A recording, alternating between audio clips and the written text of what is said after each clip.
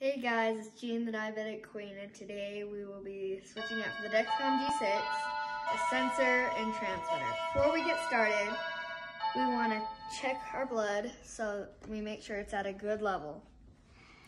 And then we want to go to settings and press stop sensor, stop. And then you press home and it should say new sensor. And then you want to rip your old one off. Let me see the inside of it. You get that off, you want to flip it around and break this thing off. And then you want to pull that out. And then you want to this and open it.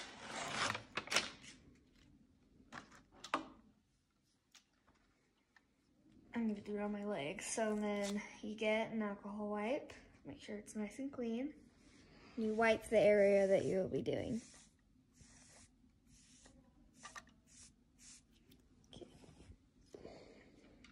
Okay. Actually, press new sensor. Enter code. Take photo. And then you can just hold that there and it will automatically take it. And then you take this off, wait for it to dry. Take this off. And you stick it, well, I guess you take the safety stuff off. And then you stick it on there and then all you do is press the button. 1, 2, 3. And then you want to do this 3 times. 1, 2, 3. And then you want to get this and feel this. And then this. Get that out.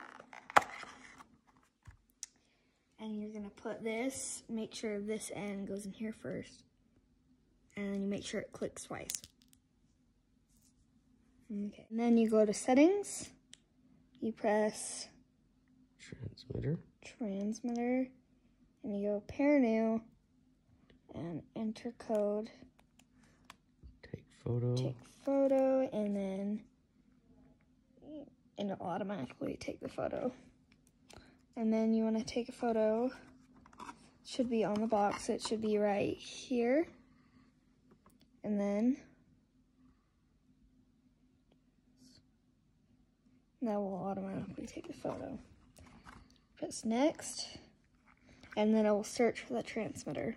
We've waited about 5 minutes, and now it had found it, and now you want to press start sensor, and it will take about 2 hours to restart. Okay guys, that's all for the video. So, and if you have any problems with it, comment down below, or what is recommended, call Dexcom. Okay, that's all for this video. See ya. Please like and subscribe.